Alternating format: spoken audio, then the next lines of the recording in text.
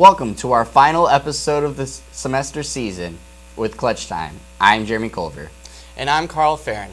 Many sports here at QU have been participating in postseason play, so let's get to some Hawk Talk.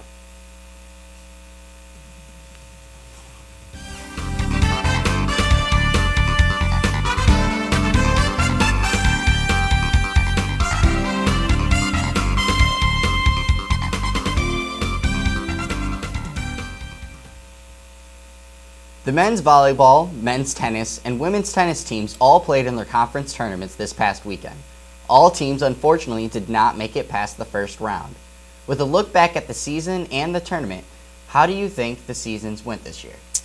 Well, we've been talking about volleyball all season, and you and I both kind of agreed that their overall record looks good, and their overall record puts them fourth in their conference, but their conference record leaves them, it's questionable because they were last in the conference, and they were 1-11, and they lost in 3 straight games to Lewis University on Friday. Yeah, they did not seem to put up a big effort in the fight. I know that they had some errors that ended up being really costly to them, but they ended up losing in 3 sets, as you said, with 25-16, 25-10, and 25-16 again. So the games might have been competitive, but their costly errors ended up pushing them over to where they couldn't come back from it. Yeah, I think Lewis just wanted it a little more in the postseason because during the season, the Hawks, they lost a lot of games, but they were really close, like games that were 25-23 all 3 games. And this, they they lost by 10 points. So I think since I interviewed Coach Foster earlier, he's going to be pretty disappointed, that they lost by so much. But they're going to be looking forward to the next season because they have a lot of work to do because they're losing 9 seniors. Yeah, they have to replace a lot of seniority on their team. Let's look at the tennis teams. Both of the men's and women's lost in 5 straight sets for theirs, with the best to go to 5. Men played the number 32 nationally ranked University of Southern Indiana, while the women's played number 1 ranked in the conference, Lewis University. To be honest, those games were also complete blowouts. The closest match was Leslie Gaynor and Allison Callahan in a doubles that lost 8-6. Yeah, I think the tennis team has kind of been like that. They've won a lot of tough battles, but the ones that they lost, it seemed that they kind of got blown out. Now, Coach Latour said earlier that their goal was to make it to the conference tournament, which they did, so they just need to keep working on moving forward. Yeah, it's true. QU football is now moving from the NAIA level to the D2 college level. The program has also restructured their coaching staff with many new additions. The entire team has new ambitions. What do you think the team needs to focus on in the upcoming season? I think one thing is, it's been a quote that a lot of teams say, defense wins championships, and they really need to figure out their defense. Last year they gave up 30.3 points per game, which if you're going to try and win, giving up 30-plus points a game on an average is not going to help you out. They also gave up an average of 148.8 yards per game, where they could only average 62 yards on their own offense. The average plays they gave up were 5.2 yards. They just did not seem to be able to stop consistently a team. They were very unorganized, but I think the new coaching staff, with their new business-like and strict policies, are going to bring that together because, you just named all these low points in the defense, but we have high points like freshman Dan Camp, who was an All-American linebacker. But something that I want to question is they're restructuring their program. They're moving guys around. Dan Camp, for instance, is no longer a linebacker. He's going to be a safety, I believe. Whoa, so he's going to move from a linebacker position to a safety. That's one question that might need to be answered is, what is the motivation behind this? Do they feel he's going to be a better safety than he was at linebacker? Because, as you said, he was an All-American. Right. So that's going to be a big question. Another one thing that's going to be a big answer is replacing Bobby Brennison. He was, a very good quarterback that filled in for us for 2 years. Really good with getting our offense going, especially last year, going from an 0-11 season to winning at least 4 games last year. So trying to replace him is going to be a big issue. Who's going to actually step up in the team that we already have? Well, I think the one guy that that is going to replace him.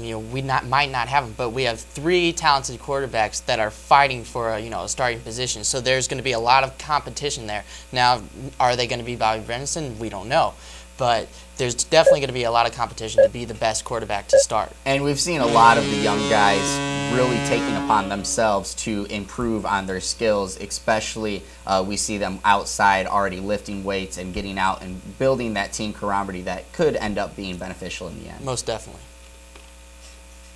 Last episode, we talked about the NBA playoffs. This time, let's talk about the NHL. The first round is almost over, so let's take a look into the second round. Los Angeles knocked out number 1 seed Vancouver in 5 games and will play against St. Louis. Looking at all of the other games, how do you see the second round playing out? Well, in the West, I'm not going to lie, I'm a St. Louis Blues fan, and I actually think the way the West played out, it's in our favor. Now, we're going to be playing the Kings, which is probably going to be the toughest out of either ending up playing Vancouver or Phoenix later, because the Kings, they have a lot of momentum, and we've had some trouble with them in the past.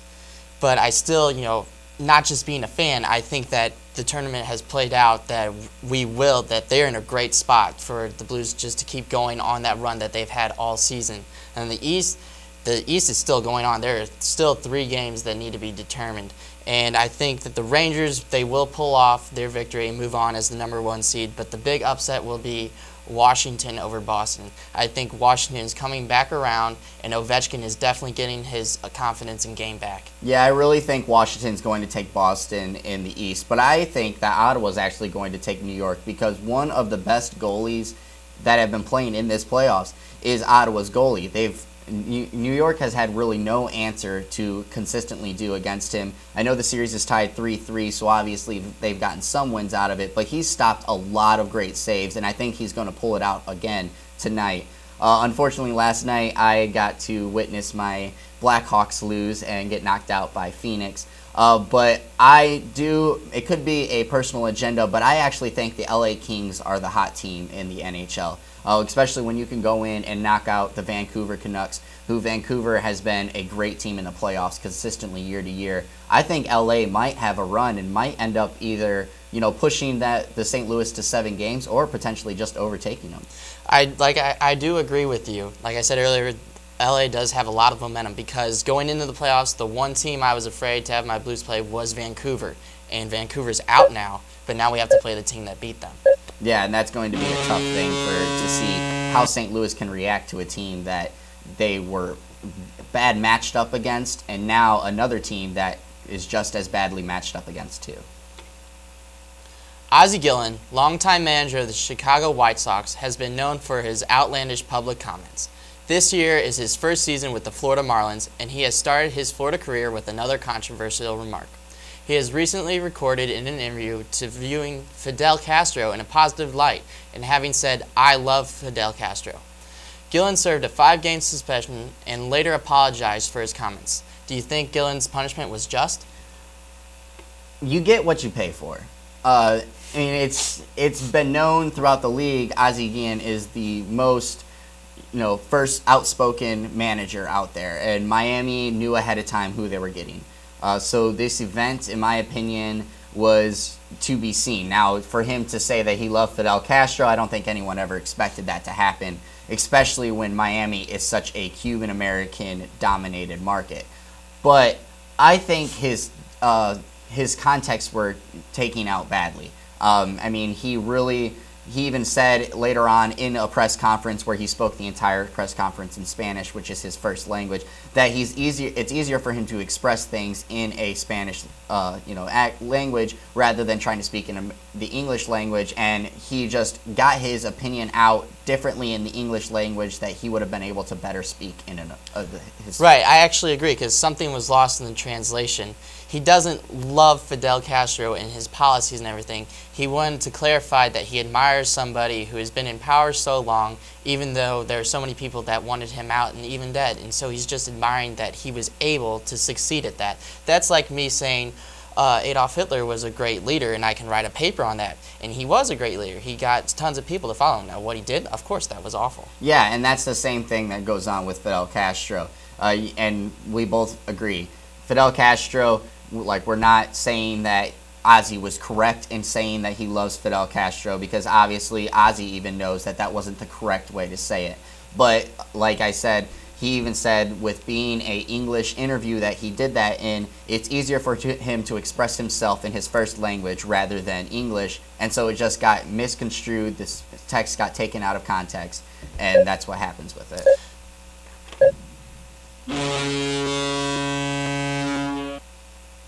Baseball is almost through its first month, and some teams are just red hot.